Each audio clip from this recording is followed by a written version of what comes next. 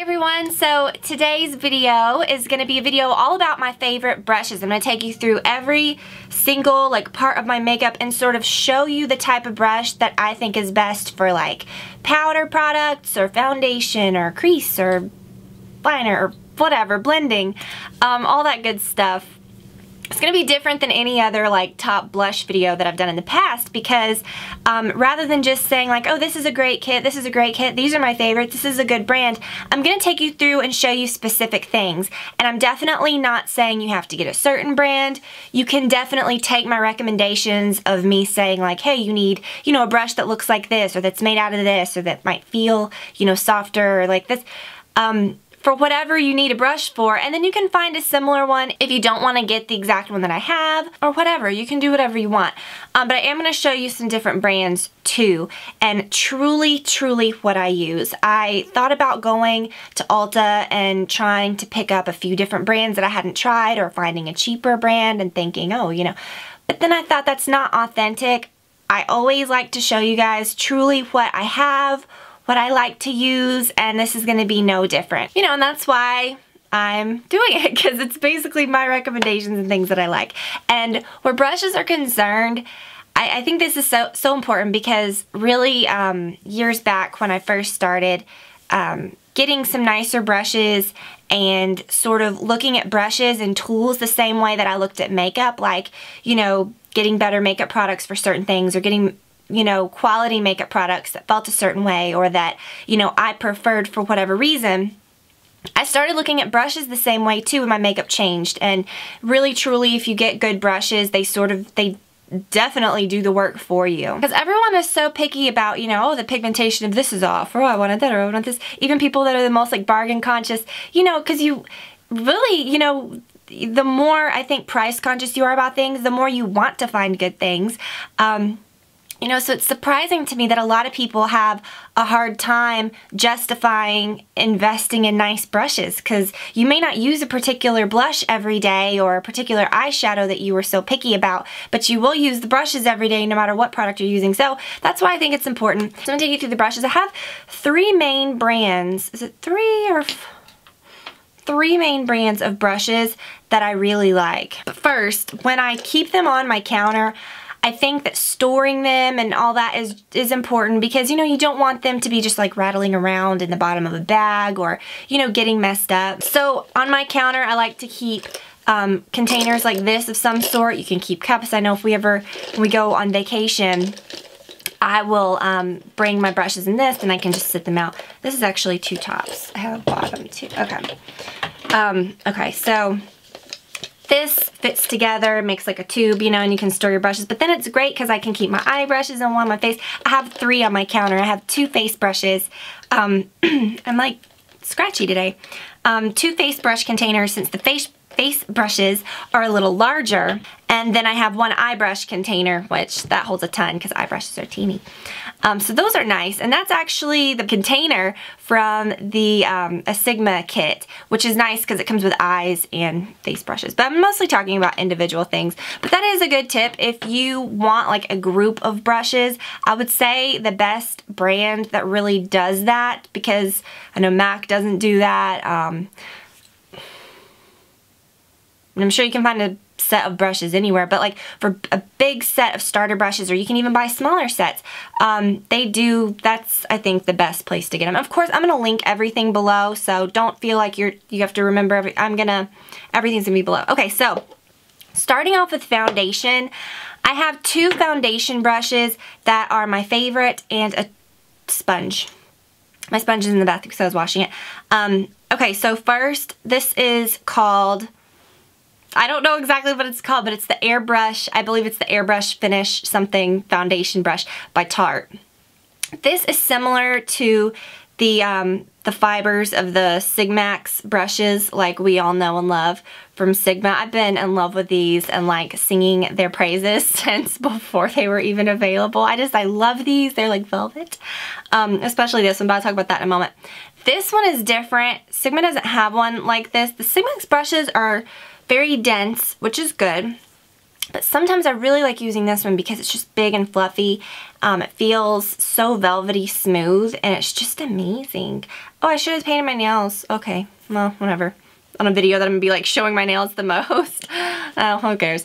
But anyways, this one is just so great. I love the size of it. I love how it's dense enough to where it doesn't eat up all the foundation. It really like applies it well, but it is fluffy enough to where you can really buff it over and get a good blend, which you can't really do with these.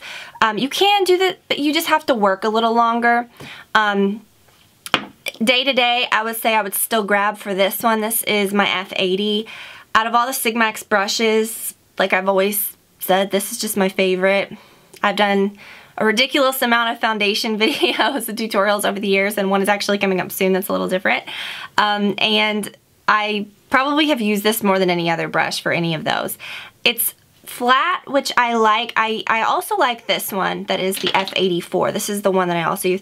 But I feel like this one blends better because it has more give. This one is very stiff, which I like for some things. This is nice for like if you had like a cream contour product, or if you were going to apply a liquid contour product or like a darker foundation. This is the way to go. But for foundation, I think that this flat is the best. It's just so great. Another foundation tool that I absolutely can't get enough of is the Beauty Blender. I go in phases, use the F80 for a little while, and then I'll go back to my Beauty Blender, and then I'll go back to a brush, and so it just sort of all depends. But I think that the Beauty Blender is imitated a ton, but I have never found one that is the same. They might feel the same dry, but when you wet them, this one literally like triples in size and just feels like the softest thing ever. Don't ever use it dry. You must use it wet for you to get any sort of like benefit or any sort of like for it to be worth it at all. And it really gives the most natural effect. I'm obsessed with Beauty Blenders, so be wary of the imitations. All of the ones I've tried may feel the same, but when you wet them, they're just not as soft and they just don't work the same. I also have this one, the Tapered F86. This one, you guys know I use for my under eye concealer. My under eye concealer is, as you guys have seen, always kind of like a brightener concealer. So it's like usually really a little bit lighter, sometimes like pink tinted. And when I apply it, I like using this large brush because it almost sort of pulls it down. Like it pulls it down into that area where I like to apply it. And used to, I would use that MAC, what was the color? Emphasize, and I would always put a little right there. I need to get some more of that. I just like to dab it. Ever since I got this one, I never really used this for foundation a lot. I think I may have used it a couple times for foundation, but to me it just can't be beat for this eye area. And that brings me to like cream products, powder products. If you are vegan, if you know, buying synthetic brushes are really important to you, I have never been a super big fan of most synthetic brushes, other than of course like those types, like foundation-y brushes. I think you can get away with more like synthetic because it's liquid. The brush doesn't soak it, it gives it more slip. But like when you're applying eyeshadow or blush or something like that, I've never been a fan of synthetic bristles because I feel like they just don't blend as well. But if that is important to you, Sigma does have the Bunny Kit, which is basically all of their basic brushes, but really soft synthetic. They almost, I mean, if I didn't know, this feels like a natural brush. And this is F40, which is my favorite blush brush. This one is just the natural haired one that is the white. And I never reach for a more traditional blush brush. This is it. It just fits perfectly, you know, in the little contours of your face. You can blend it really well. These are just wonderful. And I do like this one, the synthetic version, for cream blushes. I think you really just can't go wrong with the just plain old concealer type brush. This one is a Sigma one. And then of course, like I always say, I like to use smaller brushes for concealer, no matter if they're meant for eyes or lips or whatever. This E15 brush, it's the flat square one. This is the one that I've been using for my concealer leply. And not even, well, this one I've been using lately, but over the years I have used these a lot. And I just like that it has the little like you know, squared off so it has the little sharp edges, but then it's large enough to where you can like paint it over larger areas if you have like redness right there. So this E15, this type of brush that's made like for your eyes, I just love it for concealer. It's literally probably my favorite concealer brush. For bronzer, I cannot get enough of this Chanel brush. It's the number 2 powder contour brush.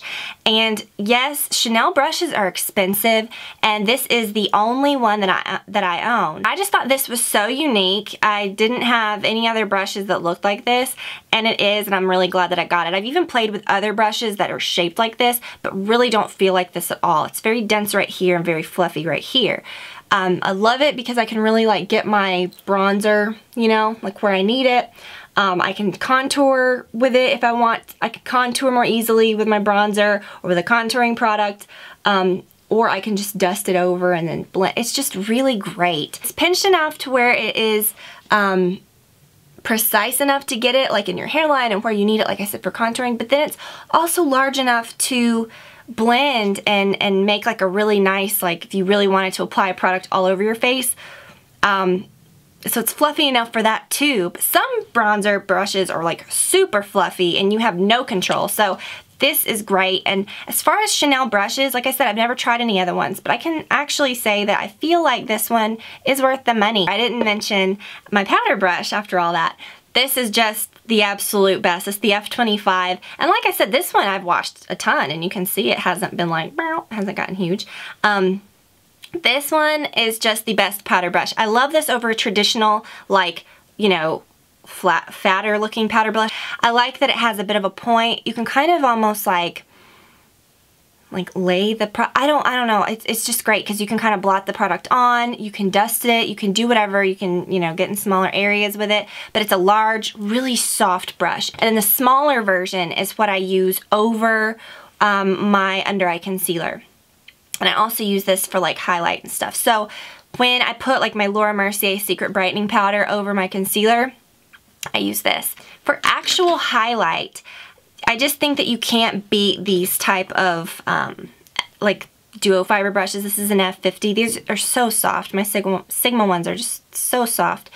When I use a product that I want to, you know, give me like an all over glow, like my Luminous Light or something like that, a product like this that has a bit of a sheen to it.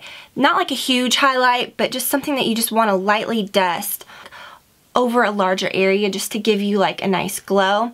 This is what I use.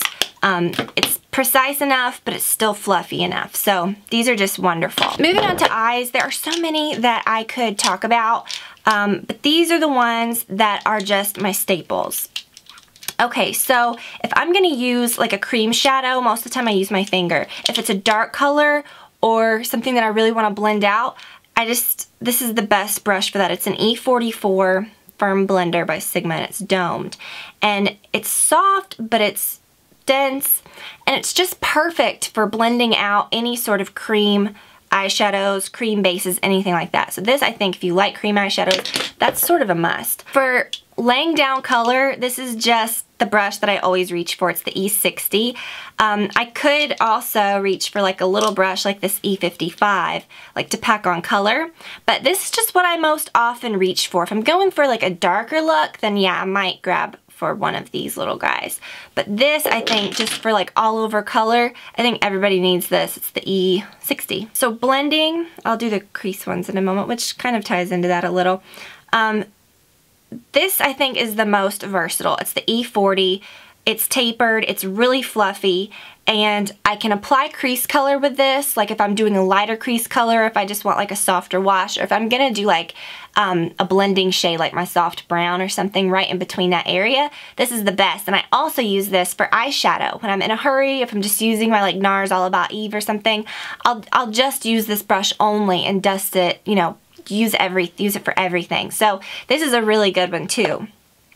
One that is like that, but a little more dense, a little more precise, but still has the same softness, is the E35. And this one is perfect for a little more precise crease color. This is what I use most often on my crease when I'm doing, you know, just a more normal crease color. This one is great for like actually placing it and blending it a little. And then I would say this one that I just showed is better for actual blending. But if you could just get one, this one I think you're gonna get more use out of. Because you can always like place your crease color with a smaller brush like this, even if it's like a darker crease color, and then you can blend with that black brush that I just showed you. For this outer corner area, when I want to like get more precise, this E25, it's very similar to the one I just showed, but it is pinched, kind of like some of those larger like powder brushes that I showed you for my bronzer. So it kind of creates it like a little flatness, but it's still fluffy. So I like to use that on the outer, you know, on the outer edge too. For blending, another two brushes that are sort of like my heavy duty like blending brushes, the E50. This is another very versatile brush. I like to use this for highlight. It's very, very good for blending down crease color or anything like that. So this is just a great one. Good for kind of like shaping that outer corner too if you've gone down too far. And then this one, it's one of their newer ones from, I think, their Perfect Blend collection. This is the E39. And it's a little dense blender. It's really soft, but you can kind of like, if you're really doing a dark color, you can get around really easy without like pulling the color all over the place. And you can also apply color with this pretty precisely too. So this is a good one. And then just some smaller brushes. These are more like for liner. This one is the E20, and I use this all the time, like for my lower lash line. This one is just great for like applying like darker shades right there. This is my lower lash line brush. Just anything that you could put down, this is just the one that I always reach for. And then of course, little pencil shaped brushes. These are both E30s. This one I believe is from the Bunny Kit, so this is the synthetic version and this is the natural hair version. I like using these for lighter colors, you know, like when I'm going to put something on this like inner corner right there. But I like to use the synthetic one too to like blend out things under here, to smudge eyeliner. This E65 I reach for every day. It's an angled brush like that. And this brush type I purchased from MAC. It was my first nice brush purchase ever. I purchased an angled brush like this from MAC, and I think I was in high school, and I used it for my eyeliner. I would use black or dark brown eyeshadow as eyeliner, and then when I started actually like wearing eyeliner, I would use this every single day with a matching eyeshadow and sort of blur it over that. And you guys have probably seen me do that a lot because that's just a trick that I always do. I didn't do it today though, which is funny. Usually I don't like my liner to look super defined. I like to soften it just a bit. And this is just perfect for that. I think this is just one of those brushes that everyone needs because you can really do a lot with it. You can use it for your lower lash line. You can use it, like I said, for liner.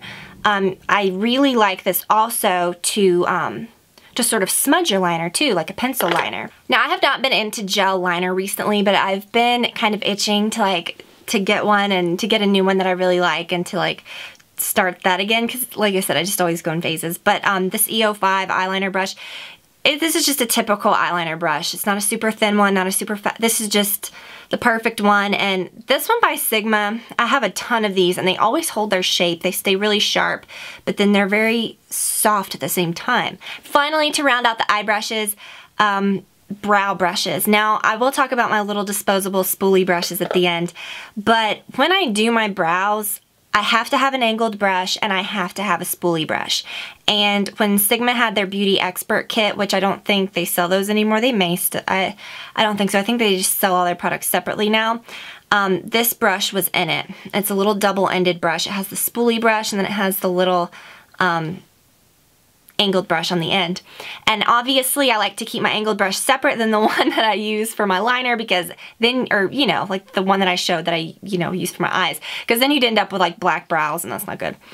So yeah, I have to keep them separate, but this is just so easy because you can do that and then you flip it and then you, so I love this.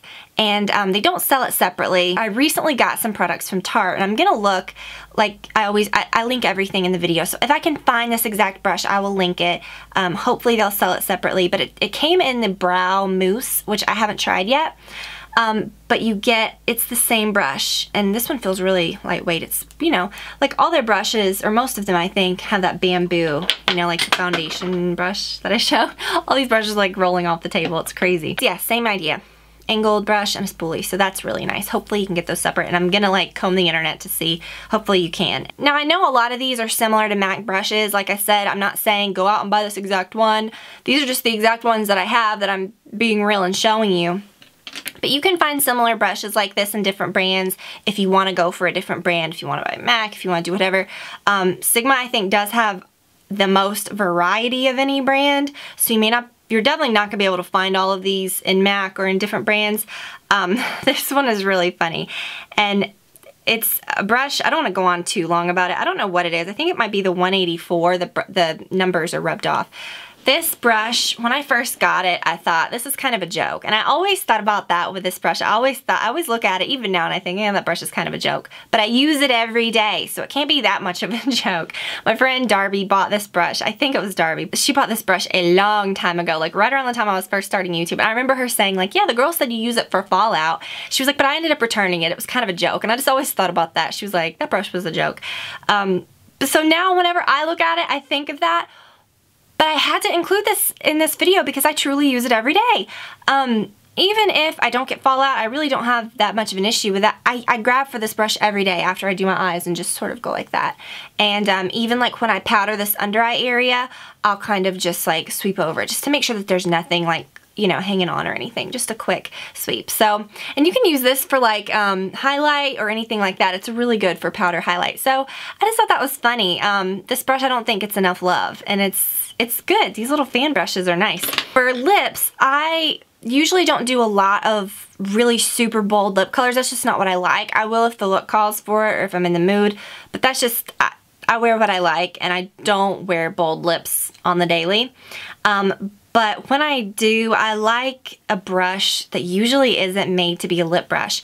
This is an E56 by Sigma, and you can see I used, well, kind of. It's showing up on camera, but I can't really see it. It looks kind of red. It's not like slippery like a traditional lip brush that's very synthetic. I kind of like this because it sort of like blurs it out and has a bit of a point to it, so it's still exact, you know, but you get like a better blend. So this is probably my favorite lip brush. It's an E56, and it says it's a lid shader brush. So again, like I've always said, don't feel like you have to use a brush exactly for what it says. Use it for what you feel is best. And then this is like their little lip brush, and you know, you can get little lip brushes anywhere. I wouldn't say to spend a lot on one unless if you just are the type that uses a lip brush every day. And then of course my little product finally that I cannot live without. I think these are like little priceless items. The Spoolie Cheap Disposable Brush. These you can do so much with. You can use these for your eyebrows. You can use them for getting, you know, your mascara clumps. That's what I use mine every day for. I use my mascara and then I just sort of lightly run through to get any clumps out. And I also keep a different one in my vanity at my bathroom just to comb through my eyebrows after I wash my face. They don't dry all crazy. And if I don't do my makeup, I can at least, you know, comb my brows. These are just great. You can get them in a big bag from Sally's, from the drugstore. I don't even know what kind this is, but yeah, definitely these are great. Don't ever spend the money on an expensive eyebrow brush like this. It's just not going to make one bit of a difference. You can buy like a pack of 100 for like $5 and be set for life. Okay, so that is it. A lot of stuff that I talked about, a ton of products. Like I said, I will link to everything below because I know this is a ton of stuff to talk about. But yeah, it sort of had to be long because this is a ton of stuff, and I really wanted to just show you. These are the brushes that's like on my counter. And yeah, I have a couple of extra ones here and there, but really I could clean off all those and just use these and do anything with them. So these are my best of the best. I hope that you guys enjoyed it. Have a fabulous week, and I will talk to you all very soon. Bye.